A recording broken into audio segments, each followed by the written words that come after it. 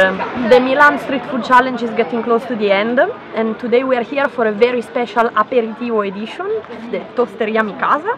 Yeah.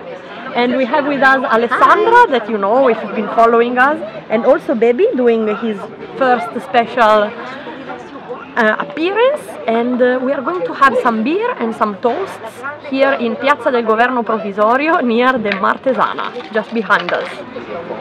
The specialty of this place is toasties, and here well, this is the aperitivo version of toasties, so we're having some toasty canapé. This is tomato and what was it? Ricotta. Here we are having some tuna sauce and peanuts, and here we have ham, pineapple and robiola. So I'll try this one, and Alessandra is gonna try the one with tomato, so let's see. Enjoy. Very nice. Lovely. Very yummy. Yeah, good choice.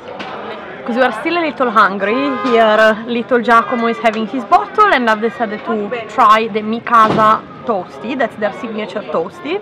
Here you are, you can see it. It's with pancetta, saffron cream, parmesan and something else, sun-dried tomatoes. That's it. Let me try. I mean, I know it's good because I've had it many times, but let me do my usual.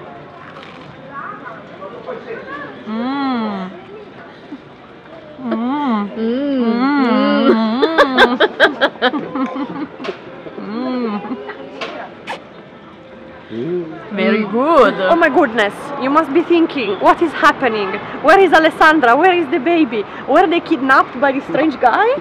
No, this is Bruno, and if you've been following, you know Bruno was having dinner with us, also with Alessandra and the baby, but now they've gone home. And we've decided to come for a walk here in the Naviglio Martesana. That's the third of Milano's Naviglia, after Naviglio Grande and Naviglio Pavese, which I've shown you already.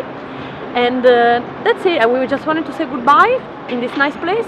Today was the second last episode of the Street Food Challenge, and we had toasts from Toasteria Mi Casa. So don't forget to watch us tomorrow. We have the last episode, okay? Oh. Thank you and bye. Bye. Good evening. Good night. Good night. Good night. Yes. Ciao ciao.